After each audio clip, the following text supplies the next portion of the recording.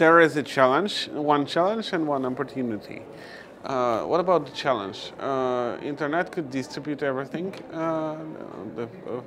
Also, but internet could not. I don't believe that internet is a key tool to distribute fake news. Internet could distribute some positive information, like approved information, because it is approved by the big data mechanisms, by the people who trust in that. Could be a kind of thing against the propaganda. The propaganda which is distributed in different states is very awful. It's based on at least fake news, and it could be a real danger for the societies.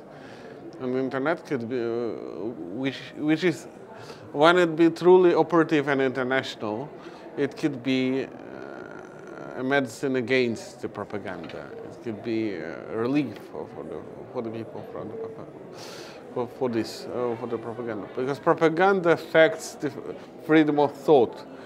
You not really know if this is your mind or this is propagated, I think, issue. So that internet provides alternative of sources. So that, and I think this is the key point of development. If you will combat fake news, that will be a really great opportunity for everyone.